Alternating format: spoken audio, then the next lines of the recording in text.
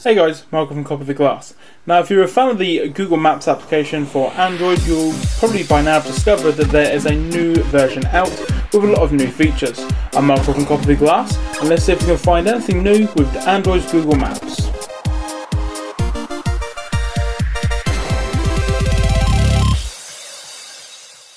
Okay guys, well the Maps application hasn't really changed all that much apart from a couple of things that really do, in my opinion, enhance the experience quite a lot.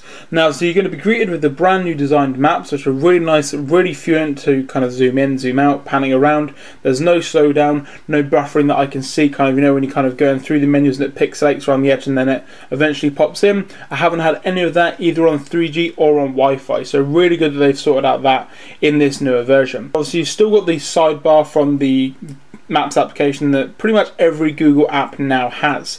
Now in the sidebar it's going to have your usual things like traffic, public transport, cycling routes, obviously the option to bring up satellite maps, and also go into Google Earth, which will require a external application, but if you've got it on your device it's going to get you there no problem at all.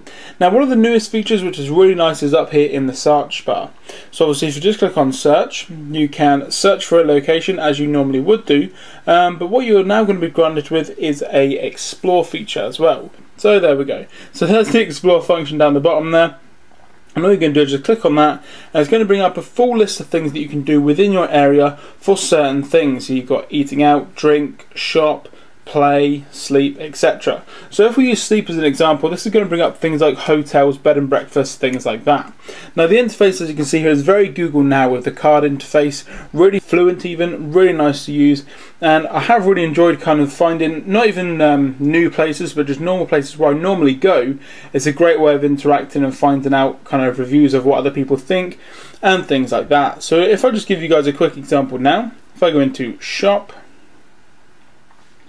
and then if we have a look at, for instance, a department store, so we've got a Marks and Spencer's just near where I am now. So if we click on that, it's going to give you the information including the actual location itself. So that's the location of where the Marks and Spencer's is, and down the bottom here you are going to get that there is 2 reviews. There's Marks and Spencer's pricing.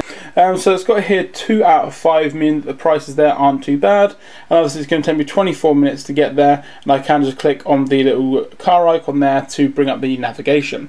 What you're going to also be able to do is just slide up on this bar down the bottom here, and it's going to give you a lot more info. So you're going to have the actual address itself.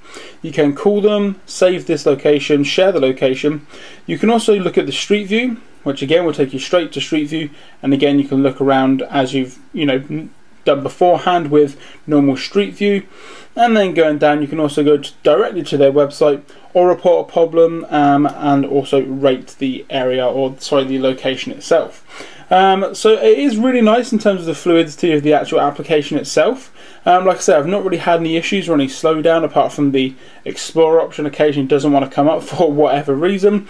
But overall I really do like it, and it does bring a lot of features which are, in my opinion, really quite nice. Now there is also a way that you can do offline maps. So what I'm going to do, I'm just going to show you that now. I'm just going to go down the bottom here.